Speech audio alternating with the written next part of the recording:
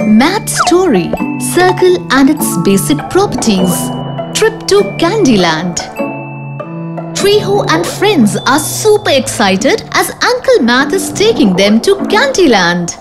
As they arrive, they are amazed to see the round and colorful candies. What is the name of this round shape? This round shape is called a circle. In the Candyland, everything is in the shape of a circle. As a circle does not have any sides and corners, we can easily roll and move it here and there. Kids try their hands on rolling the circular rocks here and there. Meanwhile, Sirho cannot contain his excitement and runs to grab some candies from the trees. As he jumps to collect some candies, two circular bad robots named Asiro arrive. Everybody is shocked and frightened. Treeho tells everyone to hide behind the big candy house.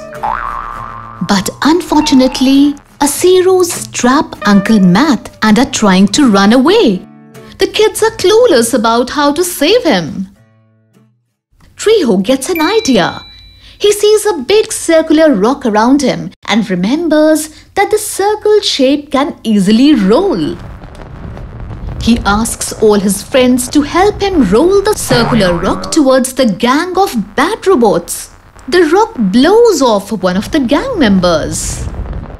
This boosts their confidence, so they start rolling some more circular rocks to defeat the bad robots. Hooray! Uncle Math is safe! The kids scream out of joy. Uncle Math is elated and proud of their bravery. Uncle Math thanks them and quickly rewards them with lots of candies. The kids happily eat the candies and fly back home. We learned that a circle has no sides and corners.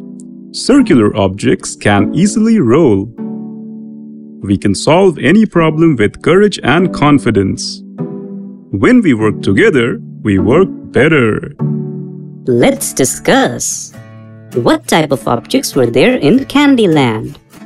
What did we use to free Uncle Math from bad robots? Why? When we work together, we work better. Do you agree? Why or why not?